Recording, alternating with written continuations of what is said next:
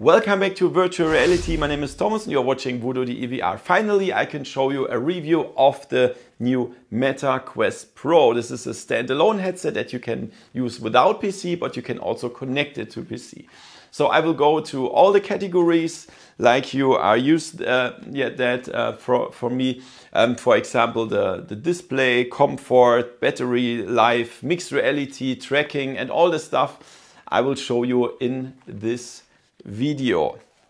As always, thank you to my sponsors VoodooDE VR, Opperman Events, Virtual Escape, Slimbeats and Endline Audio with their VR headset microphones. All links and coupon codes in the description. Let's have some fun with the review and let's go. VoodooDE. Okay guys, here we are in a short unboxing. If you don't like unboxings, check out the link in the description below. I have the timestamps to all the categories of my review. So this is the package. It's the 265 GB version. In Germany it's not available, so I ordered that from Amazon France. So yeah, that's cool. We have the pictures here of the docking station, controllers and the headset. And yeah, let's just open that, I would say. I already opened that for my German unboxing as always, so I know what's inside. Haha. So yeah, this is a little bit ugly here because it's just a normal package here. Okay, here there's, I'm not sure. Oh, there is. I just forgot that there is something here. Protective cover. Oh, it's a protective cover. Okay. Then here we go. Let's first check out what's inside this small package here. So here we have the power plug. See that? And then we have two small guides. This is a cleaning cloth, and this is a welcome card with a small introduction and the safety and warranty guide. I'm sure that I will not read that. Let's put that on side.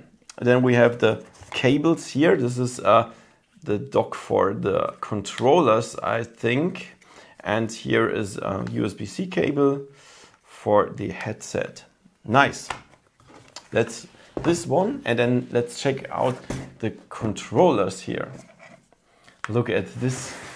So this is very unusual because normally we have this tracking ring from the touch controllers above these controllers, but they don't have that, and that's crazy. I'm really looking forward to see the tracking, because look at this. We have put that away.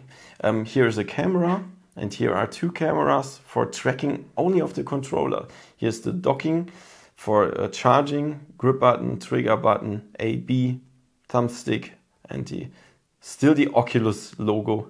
Crazy. Yeah. And now we have no battery here because it's included. We cannot open that. And the other controller as well. Y and X and menu button. Really good.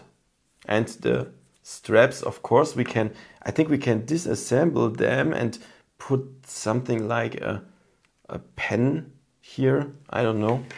However, let's check out the headset. Look at this. Look at this. Wow, that looks cool.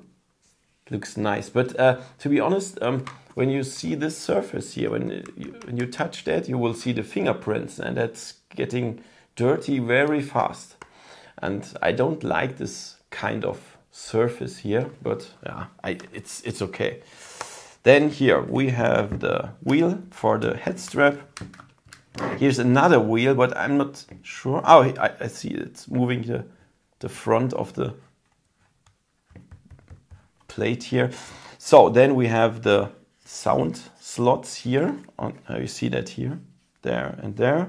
I think this is a switch on button. Then we have audio jacks on both sides and volume up and down. Very nice. And look at the lenses. They are so clear. I'm really looking forward to watch through these lenses.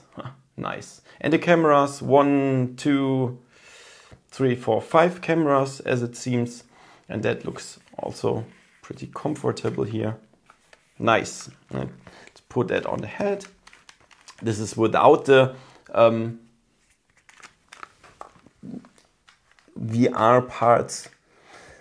I will show you. So this is nice. It's really comfortable for the first try. I will try it more, of course. But you can see the light leakage here because this is the mixed reality mode, I would say. We have some small parts that we can attach here so that there is no light leakage. That's nice. So this is the headset. And we still have some more stuff here. So this is the docking station. We can put the headset here and the controllers here. And there's the, wait, here, USB-C port to charge. And here, that's what I talked about. This is the, what do they call that? Light blocker. Okay. And then this is so easy. You can just put that here. Look at this.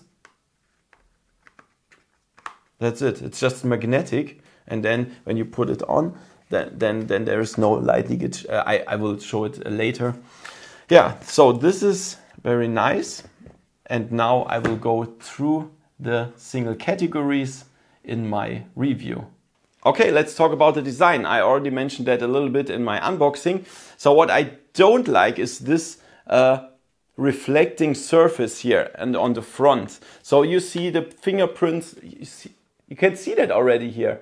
Yeah, the fingerprints, and that's bad. Why should they do that? Yeah. Also, the design is strange. Look at these two cameras here. See that?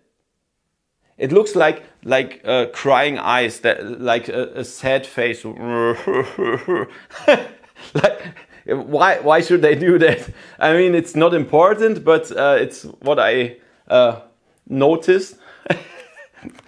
And yeah, the rest is pretty nice. So everything feels comfortable and quality seems to be good. Here's the Meta logo at the back. Also, I love the design of the lenses. Looks nice. Also here at the forehead. And the back head here is also nice. So yeah, all in all, it's okay from a design, but I don't like the surface. Let's talk about comfort and weight. So the MetaQuest Pro is 742 grams, and this is not very light, to be honest. When we see the Pico 4, I think it has around 580 or something like that, and that is much lighter, of course. And when I put this headset on my head, the MetaQuest Pro, like this, the first thing that I notice is that here is no strap. There's no strap that where you can fix that a little bit or spread the weight or something. There is no strap, so I have to pull that one here. And here is another wheel for the distance between the lenses and my eyes, like this here, yeah. And I mean, that works. It sits on my head, but when I play like half an hour, I don't feel comfortable anymore. It pushes on my head, and that's not so cool. Yeah, I mean, when I use the Pico 4 or the Quest 3, look at, you see that here? See that? Yeah, it's just a red, a really red area here on my head, and that's bad. It's just, for me, it's not comfortable. The Pico 4 and the Quest 2, in my opinion, are more comfortable than this one. It's very individual, of course. There will be people that say, of course, this is very comfortable, but just for me, it's not comfortable, and that's what I can tell you. Let's talk about the display. So, when I put that on my head and switched that on for the first time, I thought, this is not really impressive.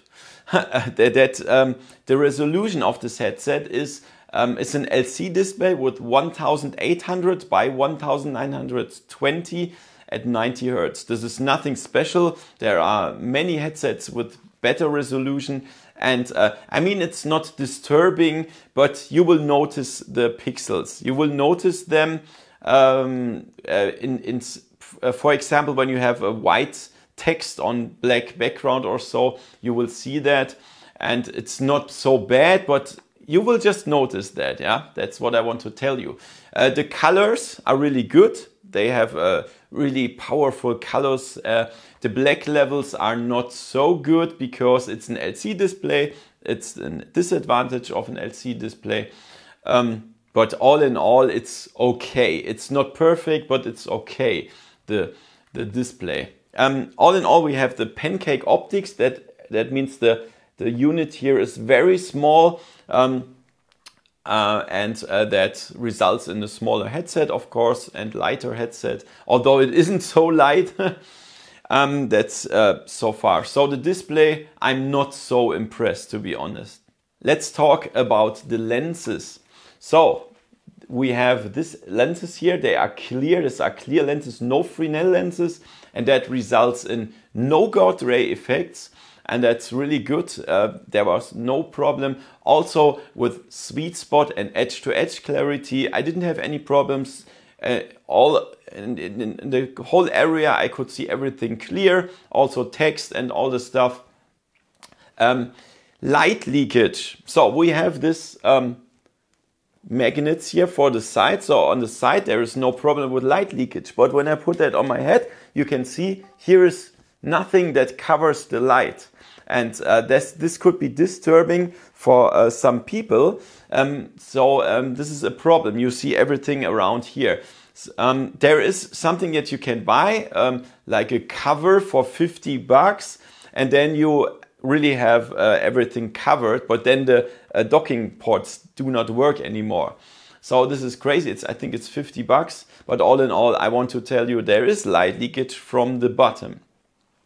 So, and then let's talk about field of view.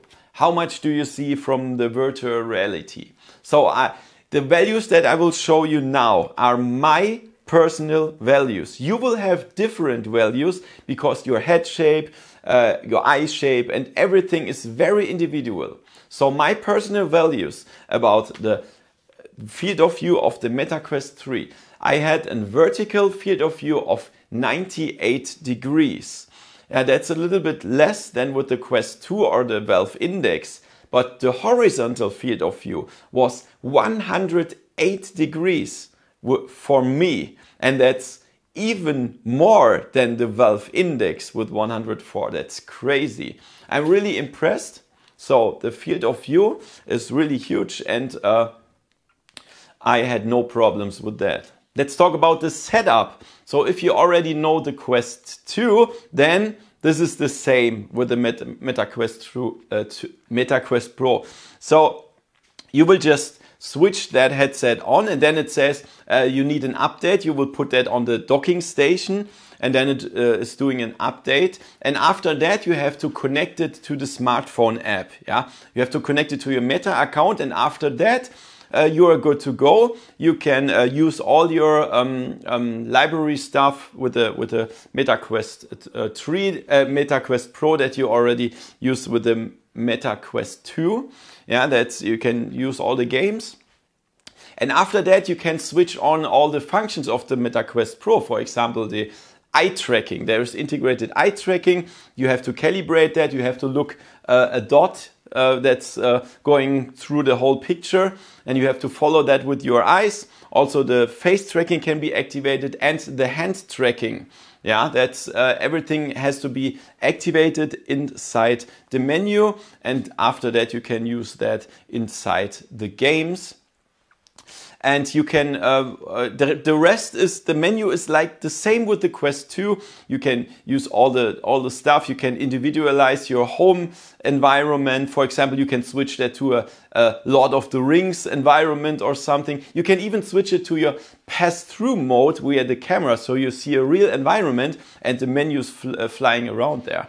So that everything works, and the setup is really easy. And you can also use the pointer to mark your play area. That's also nice. You can even set up your whole room with walls and all that stuff, and your couch and everything, even the door for some games. This is important. And yeah, the setup is really nice with the MetaQuest Pro.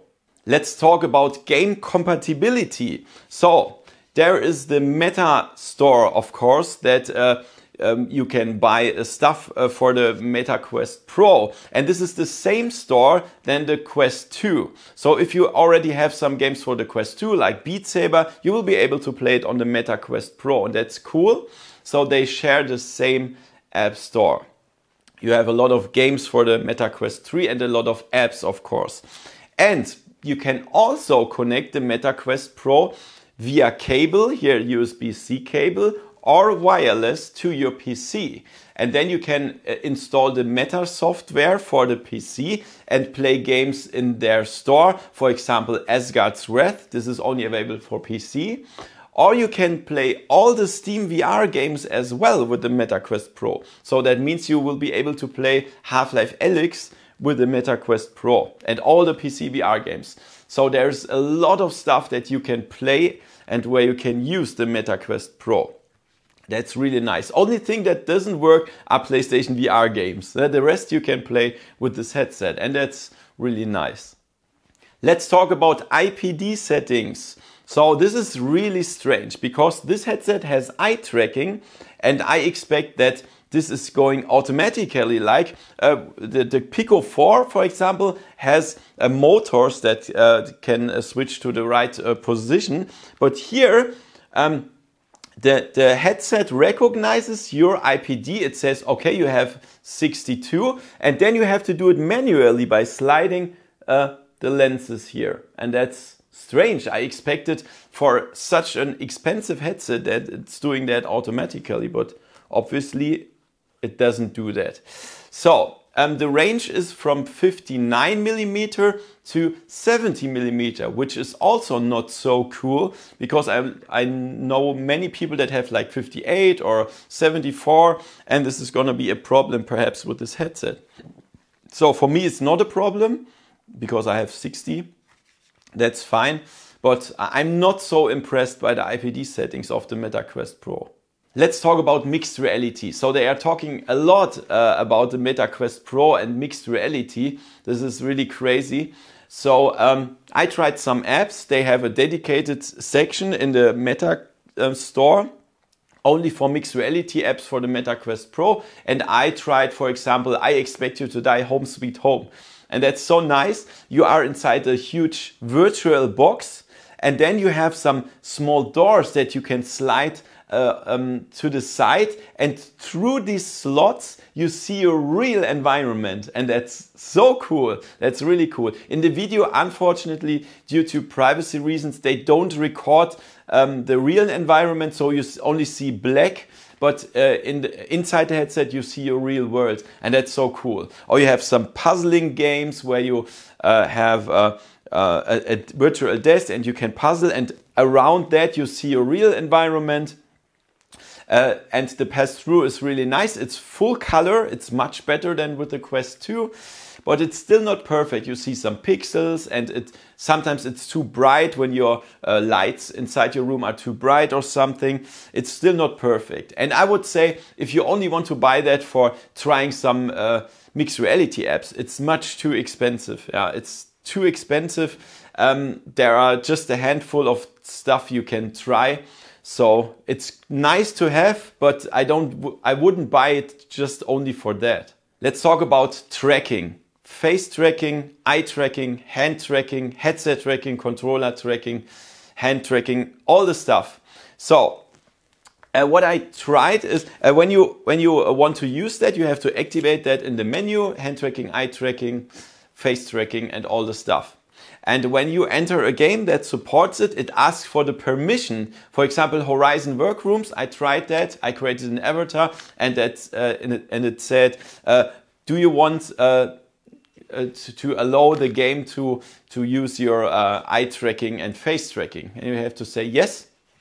And after that, you can use that. And I made an avatar, and I made some strange movements with my face, like this or something.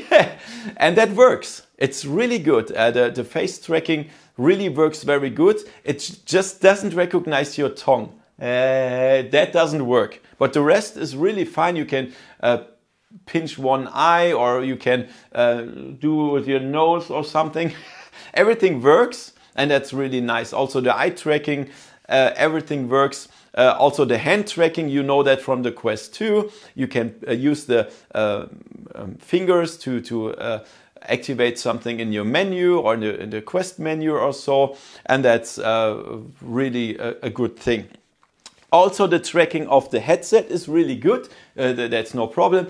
And the controllers they have the cameras and a chip inside, they track themselves. That means it works behind your back. You will be able to track the stuff behind your back. Yeah, everywhere, even inside your ass. It can be tracked everywhere, okay? I'm sorry. And that means this is a really good thing. Also, they are really small, and then you can use a small pistol and aim directly in front of each other. That works also very good. So all the tracking, the headset tracking, the controller tracking, face tracking, eye tracking, and hand tracking works really, really good. It's the best what you can have in virtual reality. Nice thing. Let's talk about sound and microphone.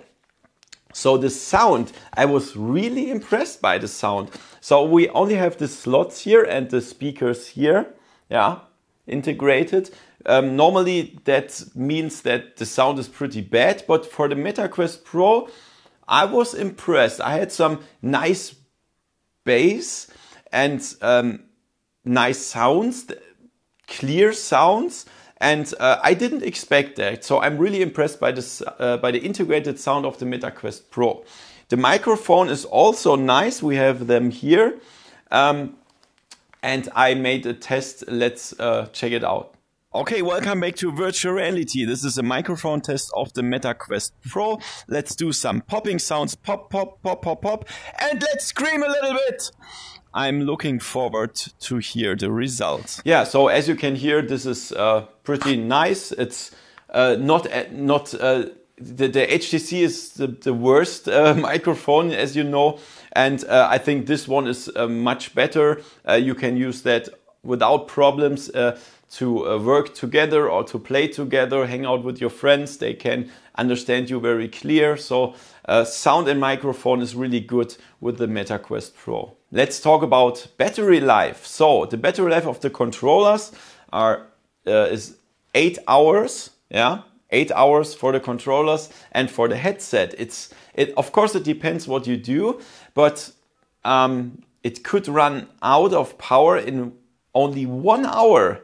Yeah, when you do stressful stuff for the headset. I would say the battery life is between 1 and 2 hours for the MetaQuest Pro, and that's not much. Yeah, that's not much. I expect more for such an expensive headset. Of course, you can use a power supply here, and then you can play longer, or so, or external battery or something. But after that, now you have to recharge that, and then you will put that in the including docking station. You will put it on the docking station and the controllers as well. But I don't like that. The headset is fine to put that on the docking station, but the controllers are really tricky. You have to put them in the right angle, like this, and that's strange. I don't really like that. I don't like the docking station. So that's it. Let's talk about the connectors. So I already showed that in the unboxing. Here are two audio jack here and there. So you can use your own headphones. You can also use them via Bluetooth because it has integrated Bluetooth, yeah, for your Bluetooth headset. And then we have the USB-C port here. Yeah, you can charge that or connect something. But you can also charge it with the docking ports here for the integrated docking station. That's really nice. And it also has Wi-Fi, of course. So this is fine. I don't think we can complain here. This is very nice. Let's do a glasses test. Look at this big glasses, we will see. So the first problem is we cannot put that stuff up like with other headsets. So it's a little bit tricky to get under the headset with the glasses. So let's do it like this. And then you can do it here. Okay. So then after you have it in position, there is no problem. Yeah. So it doesn't touch the lenses, it doesn't touch your, it doesn't hurt or something. That's absolutely no problem, even with these big glasses. But when you want to get it off, then you have to be a little bit careful, because yeah, you cannot put that up, that head strap. But all in all, you can wear these glasses under the headset without problems. Let's talk about the controllers. So these are the controllers. You have to get used to that when you before that you played with a touch controller, and then you have this tracking ring here, and this is gone. So this is really strange, but it's really good. They feel really good. They feel like quality controllers. They even have this little side here that goes a little bit down, so you can place your thumbs here. That's nice. Also, the pressure point of these controllers feels really good, even with the trigger or the grip button. Everything feels really good, and they really lie good in your hands. You can use the straps, of course, if you like. That feels good. Let's talk about the removable parts.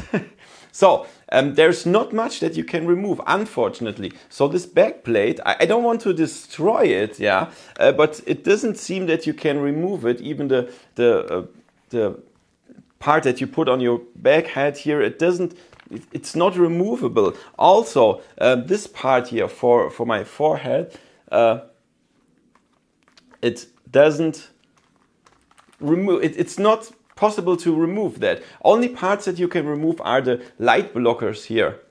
That's easy because it's just magnetic. Yeah, but everything else you cannot remove, and that's bad because there are some third-party accessories, for example, for VR cover or so, and then it's not possible. You have to, I don't know, put it over the existing one or so.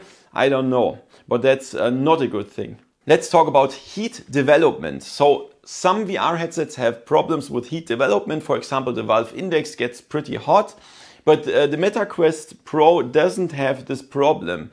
At least for me, when I played all the games and all the stuff, I didn't really notice that it's getting hot or even warm. That's no problem. Also the controllers.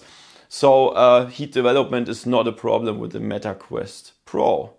Let's talk about cleaning. Yeah. So this is a really good thing because at the back here, when the desk gets dirty, you can just use a wet towel to clean that. Also at the forehead part here, that's also easy. And then you can remove the light blocker. Then you can clean it here. Also the lenses can be cleaned very good.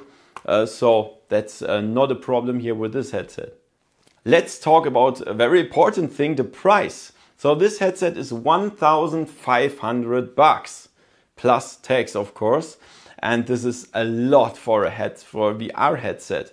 So, I mean, it feels really good, but it's very expensive. So it's not meant for gamers. It's for enthusiasts or for workers or for business. Yeah, and that's what they want to sell it for. So you can buy it on Amazon or you can buy it on the Meta page, whatever. I will put all the links in the description below. And there are also some bonus accessories that you can buy, like another docking station or a bag or something that's even more expensive after that. So I don't like it that there is no bag included with the price of $1,500. Why? Why is that? That's crazy. So yeah, all in all, we will talk about this in the conclusion as well, what I think about the price. Okay, and let's come to a conclusion. I will list all the pro and contra arguments again. So on the pro side, I will definitely put mixed reality. That's really nice to play around with this color pass-through, some apps, especially this I Expect You to Die was really nice. So the mixed reality apps are really nice. The tracking of the headset is really good. Everything about the tracking, the headset tracking, the controller tracking, eye tracking, face tracking, hand tracking is really pro. It's really good. So if you like that, then this is the way to go with this headset. Then, of course, the compatibility. You will be able to play all the games like the Meta Quest Store, the Meta PC Store, and Steam VR. You can play all the games with this headset. What I also like is the lenses. They are really clear. Yeah, there's no problems with the lenses and the big field of view. It's not as big as Pimax, of course, but it's big enough. It's no problem, and I love the lenses. On the contra side, I would definitely say the price. I mean, $1,500 plus tax. This, I have no idea why this is so expensive. I mean, in the Pico 4, we also have eye tracking and all that stuff, but I'm really not sure.